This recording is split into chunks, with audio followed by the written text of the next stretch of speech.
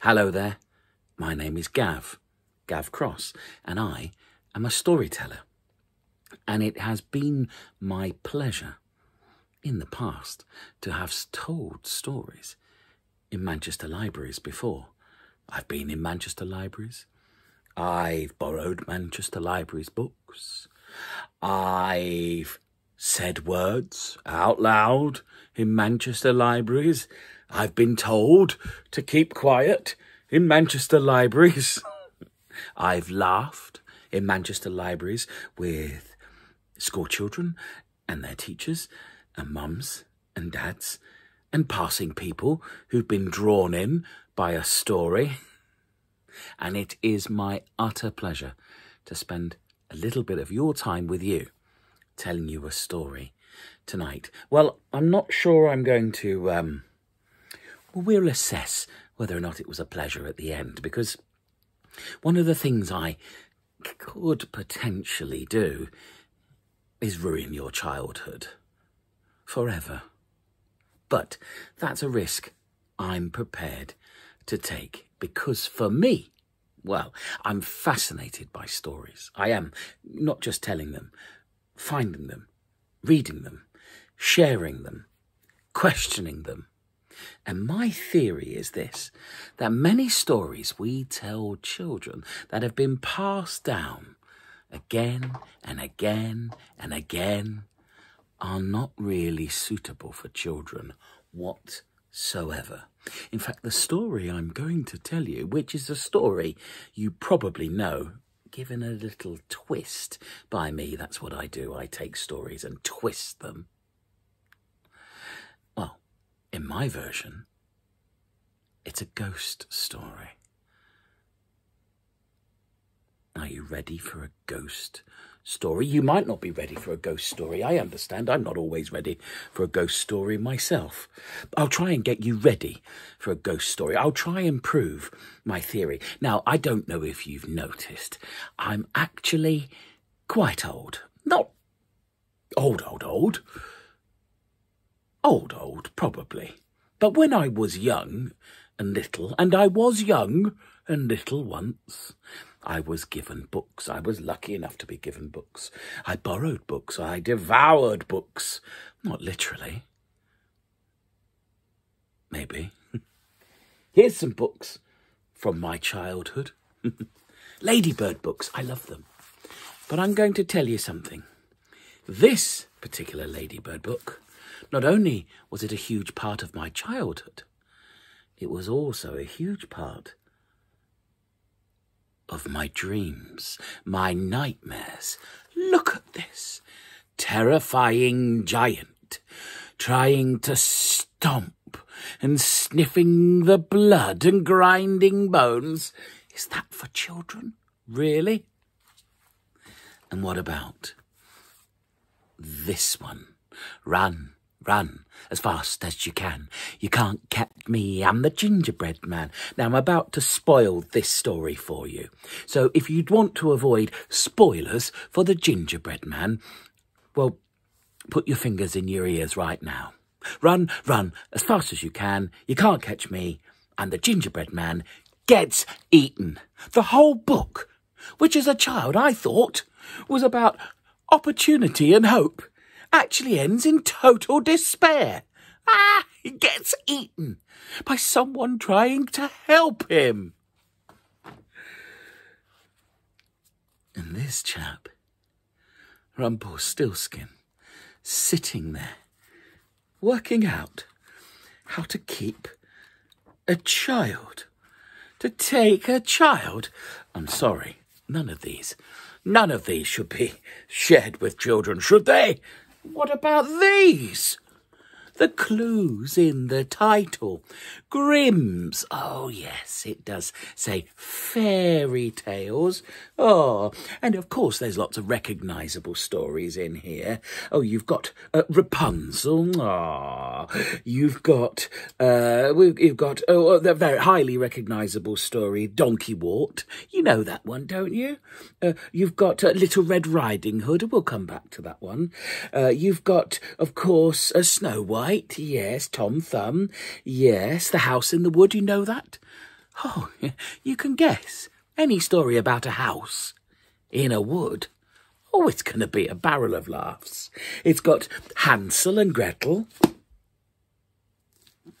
Hansel and Gretel. How can that be for children? Children thrown out in the forest by their own parents with the hope that I can't bring myself to say it. Children thrown into the forest twice with the hope that they'll never... Well, I can't bring myself to describe it. I don't think it's right. Children forced to push a little old lady into a burning oven. Look at all these lovely, pretty pictures and colours. And that's what happens. That's what we tell our children. Oh, yes, it's okay, children, because one way out is to push the old lady into the fire. Now, this book here is a very old book, not as old as me. And this was written by a chap called Charles Perrault a long time ago, a French chap. And sometimes we know his stories as the Mother Goose Tales. Mother Goose Tales. Aren't they lovely? Stories for children by Mother Goose. Now, in this book, you've got the story of Little Red Riding Hood, probably written down for the first time. Oh, Little Red Riding Hood. That not at all troubling story of a mother so indifferent to the safety of her own child, she sends them into a forest full of wolves with one piece of advice, which is don't step off the path, because, of course, as we know, wild wolves are followers of the country code. And then, of course, we know how it ends, don't we? We know how it ends. Little Red Riding Hood turns up to see her grandmother, who's obviously infirm, needs a basket of food, who's been eaten by a wolf. Now, that's glossed over. In your heads, when you're a child, you're kind of suggested that the wolf comes in, yum, yum, yum, gone. This is a wolf eating a grandmother. Do you not think as Little Red Riding Hood is walking in and looking around, she's not seeing the results of... Let's not go there. Oh, no. And then what happens in the end, of course, Little Red Riding Hood, in some version, get eaten. In others, she gets nicely placed in a wardrobe. That's the newer ones. In some versions, she gets eaten, and then a passing woodcutter, while he's there, visiting Granny, we don't know, comes in, chops up the wolf. Out falls Little Red Riding Hood, out falls Granny, everyone's fine. No, not in the original version. Not in the Mother Goose version. This is a moralistic story, a teaching story. A story that says, if you are stupid enough, and it doesn't matter how many clues you've been given, if you are stupid enough to be eaten by a wolf, oh, Grandma, what big eyes you've got. All the better to see you with, my dear. Oh, Grandmother, what big arms you've got. All the better to hug you with, my dear. Oh, Grandmother, what big teeth you've got.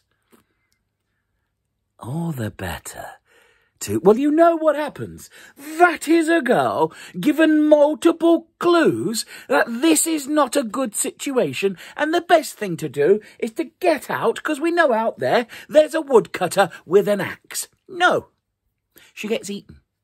And in the original version, that's it. That is it. Little Red Riding Hood does not get saved. Her granny does not get saved. And at the end of it, basically, in translation, I would roughly state that the moral is, some people you'll meet in life are stupid enough to be eaten by wolves, like Little Red Riding Hood. Don't be one of those. Don't be Little Red Riding Hood. Oh, but somebody decided, oh, that's too nasty for children. Let's make it nice, without any thought to the poor wolf. Now, I am going to tell you a story, which again is part of this, and is a story that you know. But I'm going to twist it. I like doing that with stories. I think that's one of the key skills that we can do. Take a story we know and think, well, what about if we told it from a different point of view? From a character we haven't yet met. From a character who we have, but we've not really thought about. And that's why I'm going to call this story Ghost. When will you work out which story it is? Now, it's okay. I don't think there are ghosts, so you've got nothing to worry about when it comes to a ghost story. Sorry.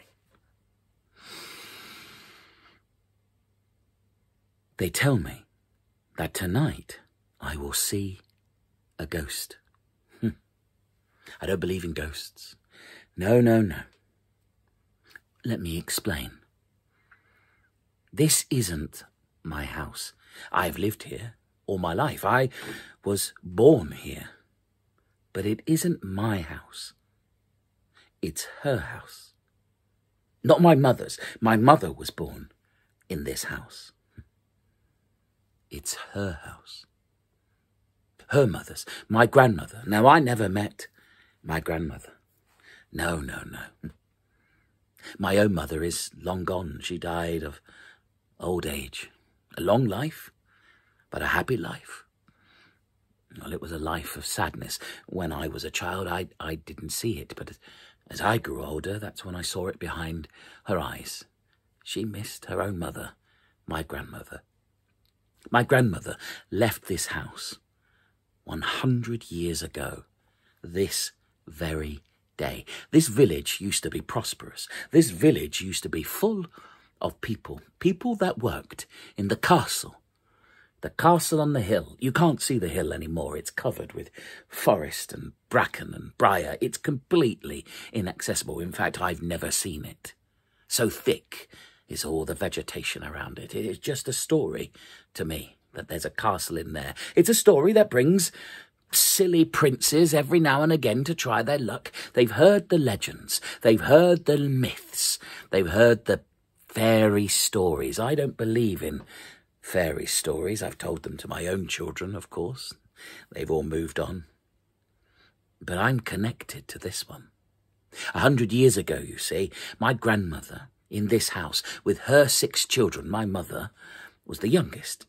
Every morning, she would get up before the dawn to rekindle the fire, to put on it a pot, to feed that fire, to feed that pot with food for her children. She would wake her eldest daughters, who would tend the food, tend the fire, clean the house, as she went off to work. My mother was raised by her sisters because she left and never came back. She was a scullery maid. She scrubbed the stone in the castle till it polished to a shine. Imagine that, stone covered in the mud of the boots of the king, of the queen, of those princes that visit, those that go hunting, the noblemen that take their bows and arrows into the forest and come in with a laugh, to the soldiers that beat their boots on the stone. She had to clean it and scrub it. Now, my grandfather had long since died. He was a soldier for the king who'd gone off with the king, and the king had returned with gold and lands, but my grandfather didn't, apparently. It was a common story in these parts. My grandmother, she used to be skilled. She made these tapestries. They're old and frail now, but they are still beautiful. But she was banned from making any more, from any more sewing, any more weaving, any more spinning. On the day that she was born, the day the princess was born, some talk of a curse, some talk of a witch. I don't believe any of that. So my mother was reduced to penury, to poverty, unless she scrubbed the stone floors. Now, apparently that day there was a party. This princess had grown to be of 18 of age. So all of the princes, all of the wealthy, all of the landed gentry came to the party and stood on the floors my grandmother had polished. I bet they didn't even see her. I bet they walked straight past her, perhaps even straight over her. Now, the stories go that some angry fairy, some witch, brought a curse that started with the princess. The punishment was for the princess. They say that she fell into a deep sleep, but she fell into her slumber on the bed in her room where she lay, and that infection of sleep, that sickness of slumber spread through the whole castle. The king, the queen, the lords, the ladies, the soldiers, the guards, the porters, the stable boys, and the scullery maids all fell and slept where they lay, not on a soft bed for a princess, on the stone floor. And overnight, so they say, whoever they are, the castle was covered with a briar, a thick thorn, so thick that no one could get through it. And they came, all the princes came. They'd heard a story of a princess that needed rescuing, so they hacked their way through. You don't want to hear this bit. They hacked their way through a briar so thick that it grew back through them. They didn't survive. Apparently, if you go up to the hill, you can see the rusted armour. And still they came, fewer and fewer over the years, and thicker the briar, and fewer people of the village as this village slowly faded away, like the castle, into memory. My mother stayed. She always believed that she would come back, my grandmother. And she was the last of her sisters. They all lived long, sad lives, waiting. And the house passed to me with the strict instruction that I was to wait here. For her. I don't believe in ghosts, but I've been told. Old man Peters, you see, he's been here all his life as well. He said he saw the prince. We haven't seen a prince round here for decades. Saw the prince go up to the castle and start hacking his way through. And he swears, old man Peters, and he's not a man given to lies. He swears that the briar did not grow back, that the prince was making his path through. Old man Peters swears he saw the prince cut away the bracken and the briar to reveal the castle door. And he swears that the castle guards are still at the door. Now, by now, 100 years later, they should be bone, dust and bone. And no, he said they were still there leaning against the wall, cheeks pink, eyes closed, asleep. He swears that the prince forced his way through the door, and as he did, he watched the guards reanimate, come back to some form of life I don't understand. He says it happened with a yawn.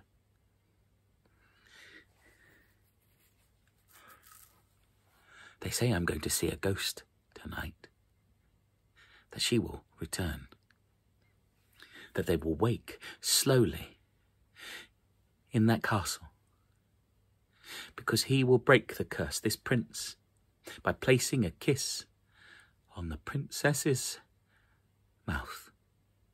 They say that the king and the queen will give him half the lands and the hand of the princess in marriage. That's why he's done it.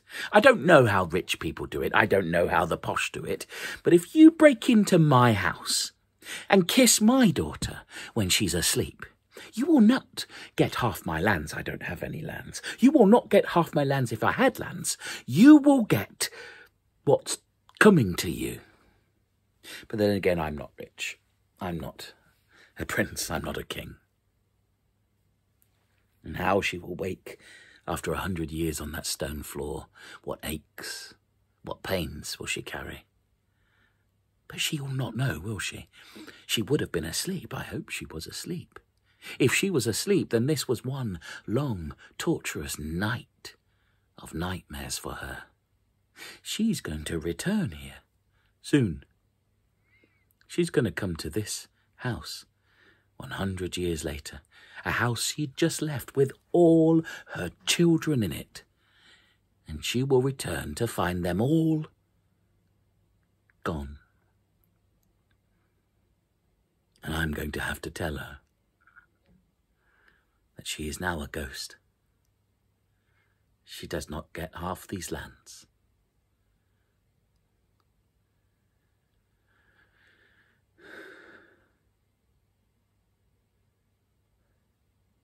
I think that's her, coming down the path. She's young. Of course she's young. She was young. She looks like my mother. She has the face of my mother and my aunts. She looks tired. She looks broken. How am I going to tell her? All her children are gone. Welcome, grandmother. Welcome back to your house.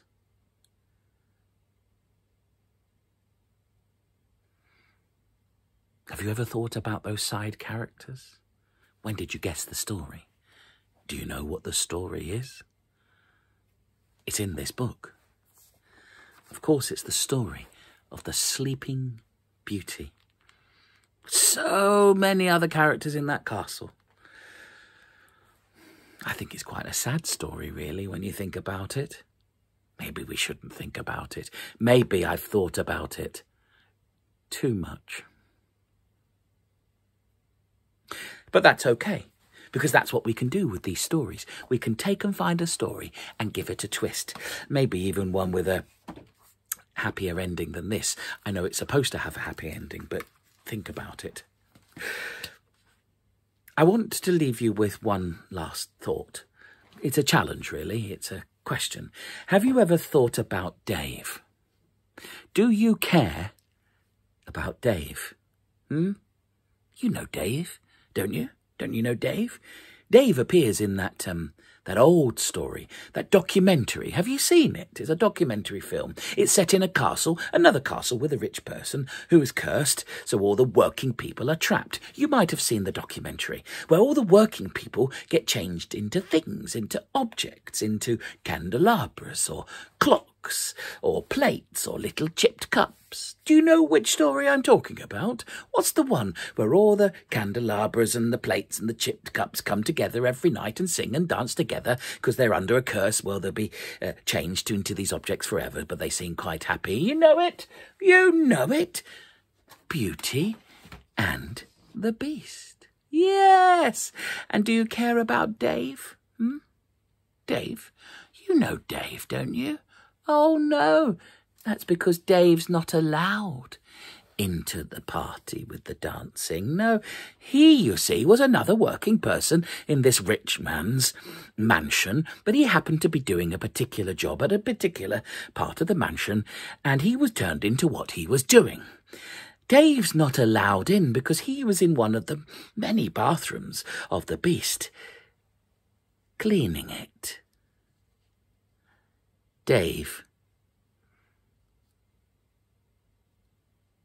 got turned into a toilet brush.